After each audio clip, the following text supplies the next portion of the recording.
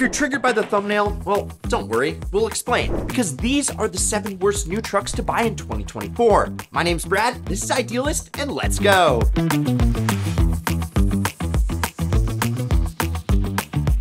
All right, look, truth is pretty much every new truck built within the last couple of years is honestly a pretty solid choice. But as the 2024 models start making their way onto dealer lots, there are a few that stand out above the rest. Maybe a new truck scores low in initial quality, or maybe a particular pickup simply doesn't offer enough when compared to competitors in its price bracket. Or maybe the 2024 model is such an improvement over the unsold 23 inventory that even with a steep discount, you'd be making a huge mistake not getting the updated model. Just like the first truck on today's list.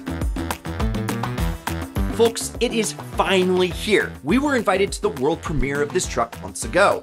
And as of today, the final production versions are trickling out to the public. The new Tacoma is just incredible, which is exactly why, honestly, you should avoid the 23s. And to be clear, the 23 Tacoma is also a killer truck. And it's built up a huge following of die-hard enthusiasts for very good reasons. But when you consider the value proposition of a new one, the old one starts to look, well, really old. And while Toyota will very likely offer the remaining 23s at decent discounts, your money doesn't go nearly as far as it does with the brand new 24. That generation of Tacoma might be sold as a brand new vehicle, but in actuality, it's a design that's over 8 years old, which car years is like dog years, so it's like 80 years old. Now, I can already hear some of you typing away in the comments and arguing that you'd never consider a pickup powered by a hybrid Turbo 4. But I challenge you to take one for a drive because I think you might be convinced. The 3rd generation Taco is a great truck, but for basically the same money, the new one is supreme. We had such high hopes for the Lightning. I mean, I still haven't really forgiven Ford for stealing the legendary Lightning name for an EV, but it is a clever fit. And the F-150 Lightning has had a rough go, plagued with recalls, a nationwide stop sale for trucks spontaneously combusting, and real-world towing performance that doesn't even come close to what's advertised. And if you haven't seen it, our friend Tyler Hoover of Hoovie's Garage tried towing his 1930 Model A with a lightweight aluminum trailer just 30 miles, and the truck used up over half of its range. He estimated that the F-150 Lightning with the smaller of the 2 optional batteries, a truck capable, by the way, of towing 7,600 pounds, would make it less than 100 miles towing a light load. For a truck that's marketed for its utility and towing capacity, that's a serious limitation. Taken together, all those reasons have made the Lightning less than appealing to those who need a reliable workhorse. Add in the fact that they're not exactly cheap, and it's easy to see why this version of Ford's best-selling F-150 isn't exactly flying off dealer lots. Truthfully, the 2024 Jeep Gladiator isn't a bad pick.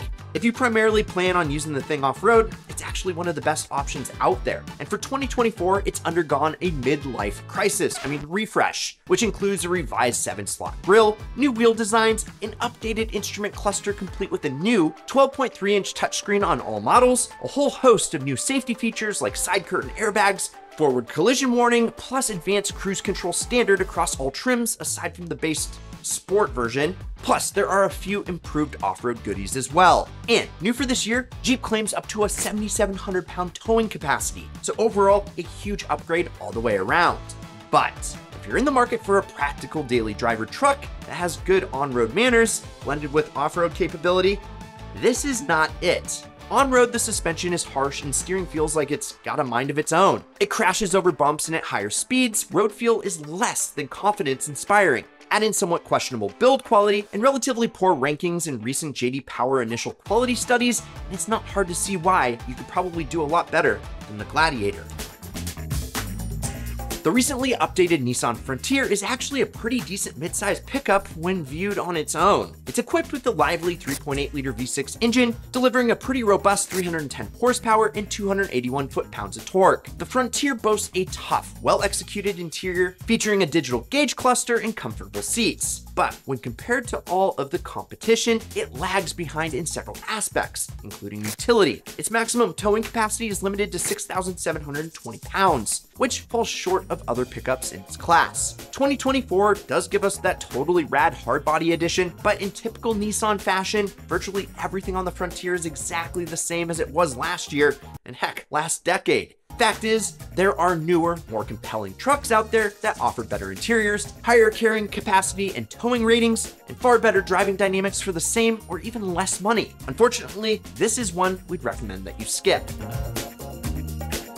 The Ford Ranger has been totally redesigned for 2024. It steps up its game with several enhancements over the 2023 model. A new, more powerful turbocharged V6 engine is available in the XLT and Lariat trims, boasting 315 horsepower and allowing for a beefed up towing capacity of 7,500 pounds. This engine upgrade is a game changer for performance enthusiasts. Additionally, the 2024 Ranger is bigger in every dimension, adding to its wheelbase and track for improved comfort and towing prowess. Plus, it's loaded with more tech, making it the most connected and capable Ranger yet. And while its new base price is over $34,000 and it is an increase over 2023's, the price hike is absolutely worth it. Nothing against the outgoing Ranger, it's perfectly fine, but drive them back to back, especially one with that new V6, we think you'll agree the worst new Ranger you could buy is one of the remaining 2023s. The 2024 Hyundai Santa Cruz introduces a few updates over the 2023 model, but in our opinion, they're not compelling enough to justify shelling out the extra money over the 2023. Because while there is the new XRT trim level, which adds sportier aesthetics, an upgraded 10.25 infotainment system, and LED projector headlights, aside from the new range-topping trim, what's new? Well, not much. The 24 Santa Cruz retains the same engine options, a standard 191 horsepower 2.5-liter four-cylinder engine for the SE and SEL trims, and a more powerful 281 horsepower turbocharged version for the Night, XRT, and Limited trims. Given the relative minor changes and the fact that the 23 model will likely be available at a lower price, you might be better off opting for last year's Santa Cruz, unless the specific upgrades of the 24 model particularly appeal to your needs. Okay, last and probably least, the Lordstown Endurance. Scheduled to release in 24, Lordstown Motors has been grappling with financial instability, casting doubts about the company's long-term viability, making the prospect of after-sales support and servicing look less than reliable. I mean, it's hard to get a truck warranted if the company is out of business. Now, the Endurance has experienced repeated production delays, which has raised concerns about the company's manufacturing capabilities and, well, the Endurance's quality. As the new kid in the competitive EV market, establishing consumer trust is crucial, and these delays could prove detrimental. What's more is the untested nature of the Endurance. As Lordstown Motors' first vehicle, there's no track record of consumer feedback to gauge its reliability and performance. Early adopters often face unforeseen issues, and with a new company, these risks are amplified. In summary, financial uncertainty, production delays, unproven technology, and a lack of robust support networks make it a riskier choice compared to other options available for 24. And honestly, it's probably not a truck we'd be willing to gamble on. Let's hope it proves us wrong. So there are our picks for the worst trucks to buy in 24, but we want to know what your thoughts. Which trucks do we miss? Which trucks do you disagree with? Let me know in the comments below. Also, remember to like, subscribe, turn on that notification bell, and check out this Ideal vid up here or whatever YouTube recommends you watch next down here. I'm Brad, this is Ideal, and promise me one thing, keep living the ideal lifestyle.